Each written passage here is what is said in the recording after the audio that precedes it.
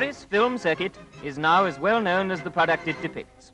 From humble beginnings, with a miniature projector, it visited the showrooms of a few enthusiastic pioneers.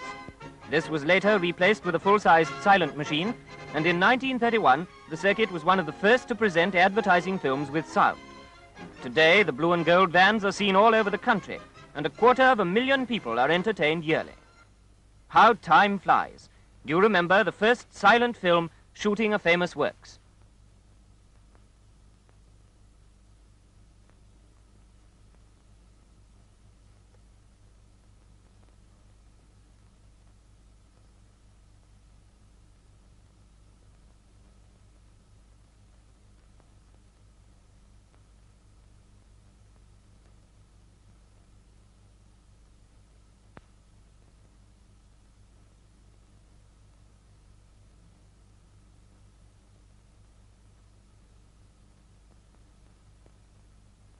This was followed by quite an ambitious film entitled The Toiler's Reward, which stressed the value of happy, congenial workers allied to good workmanship to produce good cars.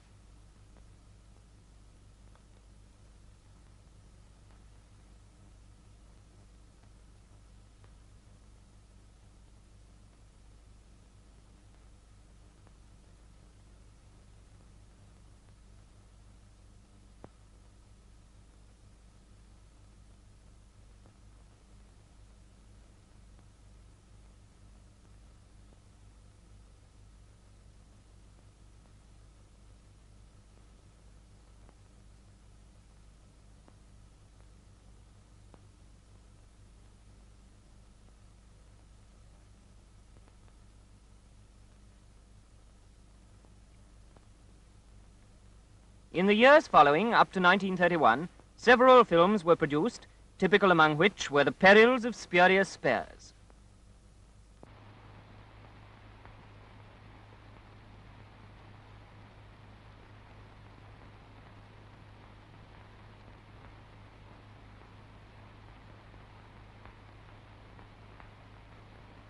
Two cars and all was peace.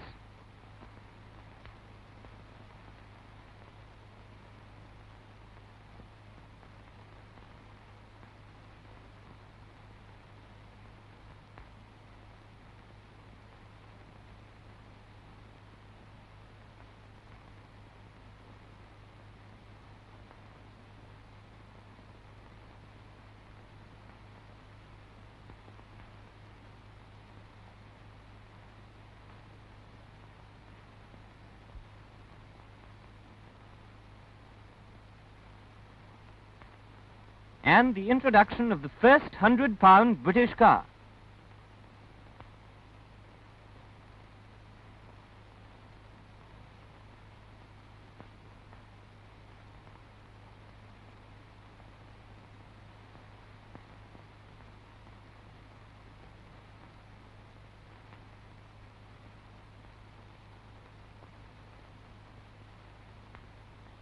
These were all shown on the miniature machine, which, after 2 years, was replaced with a full-sized silent projector. 1931, the Morris films change over to sound.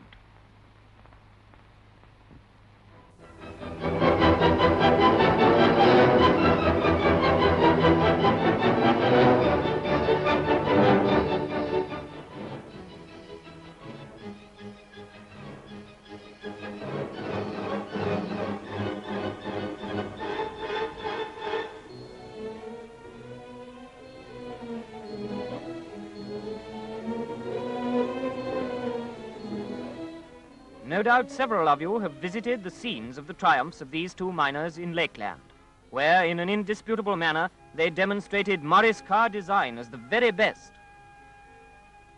Climbed straight up the mountainside. You can see in this picture the terrific gradient.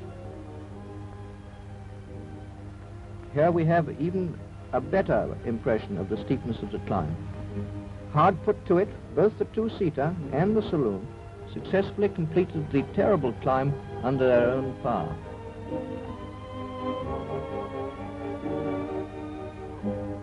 To see such a sight when on tour in the Lake District is a very pleasing contrast to the excitements of hill climbing.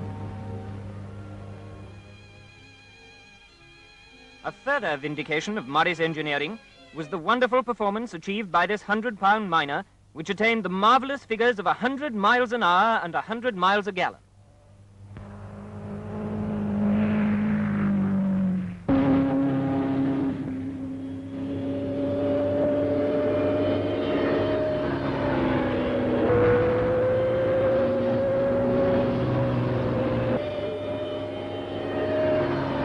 (1932).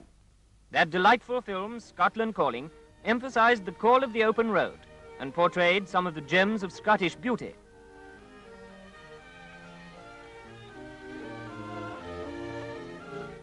Surely nothing can beat these glorious Highland panoramas, memories of which will long remain. Our minds teem with thoughts that it is only because we have absolute faith in the reliability of our Morris that we can come to these almost unbelievably charming wild parts and to the very full appreciate their untranscended beauty. A feature of this year's program was the introduction by the films of the Morris tests. The worst hills in England had no terrors for these worthy representatives of the Morris factory. Amidst magnificent scenery, they were shown fairly reveling in their own power as they climbed hills which would have been too much for many a larger car. Incidentally, many of these cars, although second-hand, are still capable of giving hundreds of miles of trouble-free service, provided you purchase them through a reliable dealer. Scintillating stream is uneven. The main titbit of the climb is reached. And what a climb this is. As we watch, it seems almost vertical. And what a wonderful performance the two cars put up.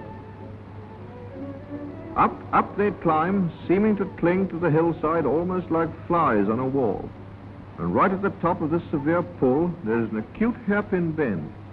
With wheels spinning and engines away in a revelry of power, the cars swing round the bend, up and ever up, never faltering for an instant. This is marvelous motoring. By now, the works at Cowley had become one of the sights of England, and most of the visitors of note to this country made a point of seeing how Morris cars were made. Some of the most interesting were the dark potentates from overseas dominions, outstanding amongst whom was the Emir of Katsina. Whenever possible, Sir William Morris made a point of personally meeting his guests.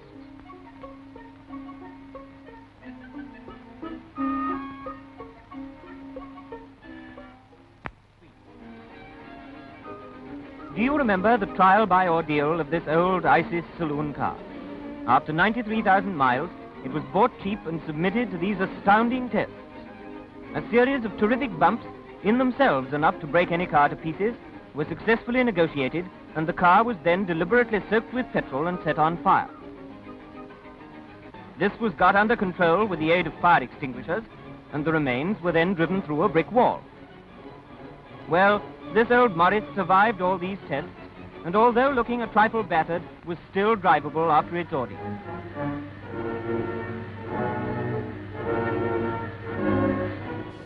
How these Morris cars can withstand such rough treatment was partially solved by the thrilling film Magic in Metal.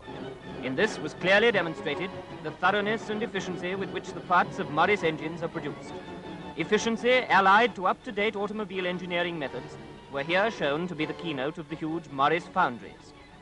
Morris manufacturing methods are a guarantee for the cars produced in the Morris factories.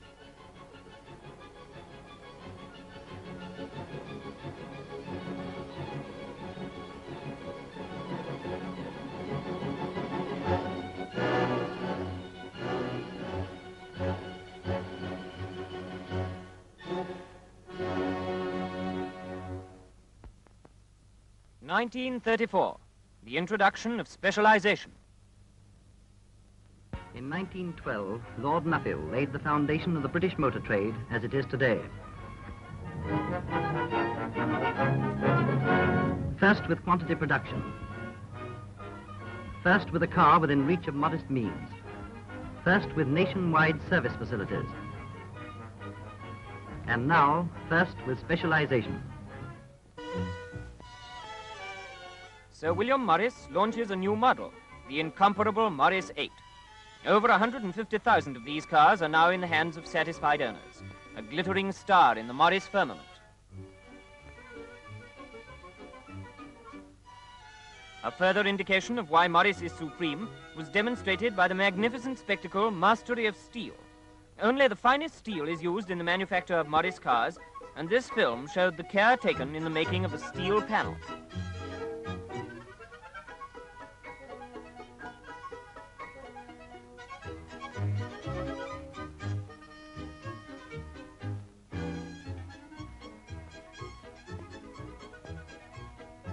This year also saw the creation of that fantasy, the invisible car. Modern life demands a balance of humor, and as the Morris car has brought happiness to thousands on the road, so we hope the invisible car created its moments of mirth. Complete invisibility is obtained by the passengers taking a small amount of harmless chemical, which is made up in tabloid form. On all invisible cars, these will be found in two small boxes under the dashboard. One marked red for invisibility, the other marked green for visibility. One tabloid placed on the tongue renders you invisible.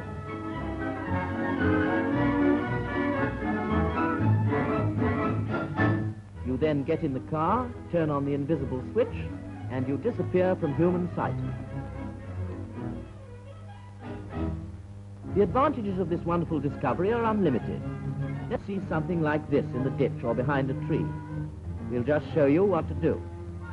As soon as you see one, put on your invisible switch, and his confederate will get the biggest shock of his life.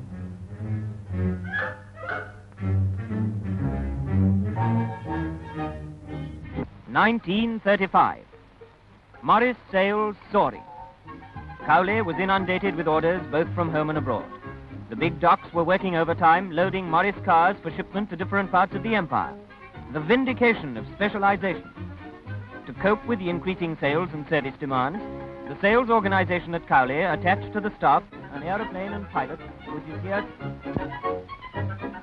Industrial engines were by now firmly established in an ever-widening sphere of marine and engineering industrialism. Boat builders all over England are standardizing Morris marine engines as power units in crafts of various sizes and design. The almost universal adoption of these engines is in itself a proof of the great reliability for which they are noted. England is a seafaring nation. Every year, increasing numbers leave the large towns and seek rest and recreation on the waters surrounding our island. From north to south, from east to west, boat after boat slides down the slipway. Pleasure craft, those built for general utility or speed, all have their particular uses and the confidence of their designers, who want only the very best equipment for their boats. That they choose Morris marine units speaks for itself. Only the fittest survive on the sea.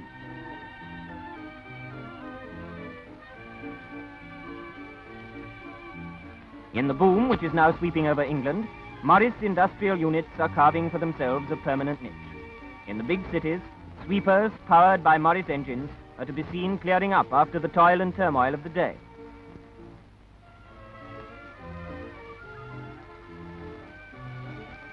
The greater volume traffic on the railways throws a big strain on the lines with increased wear. Replacing lines is costly and takes time with consequent disorganization. But modern welding equipment powered by Morris engines is facilitating this work by doing repairs on the rail in situ. Road contractors are making increasing use of Morris-engined road rollers for preparing the roads for the motoring traffic of Great Britain.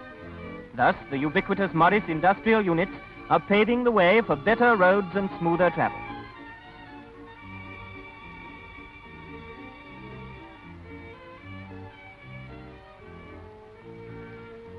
In the big railway termini, human porterage is being successfully replaced by small tractors embodying Morris industrial units.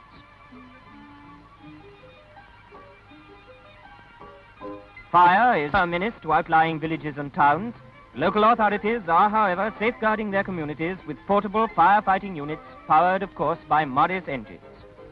1936. The thoroughness and efficiency of Morris production methods were interestingly presented in an absorbing film, Production Perfected. Although production methods may vary, no car is better made than a Morris, no car is submitted to fuller tests, and no car can give greater satisfaction in use. The popularity of these cars is as great as ever, and is evident proof of their inbuilt reliability.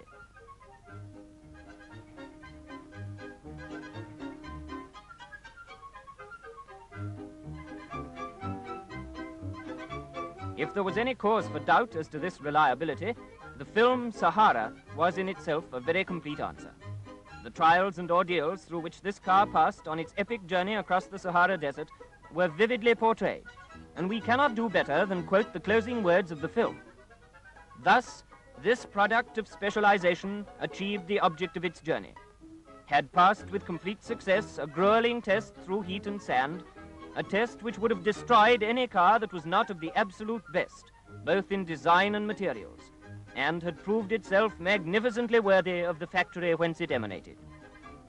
Superb examples of British engineering skill, they are an outstanding achievement in the automobile world, and will carry with honor the name of Morris to the furthermost outposts of the empire.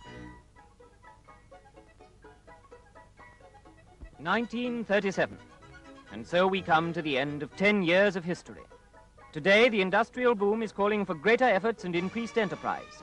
In British industry, Morris is to be found right in the forefront, meeting the demands with efficiency, power, and reliability. In the railway yards, in the fishing fleets,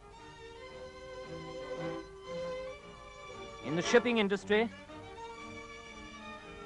the civil services, and the defense forces, Morris cars, industrial and marine units are reliably doing their part, maintaining the prestige and efficiency that has made Britain and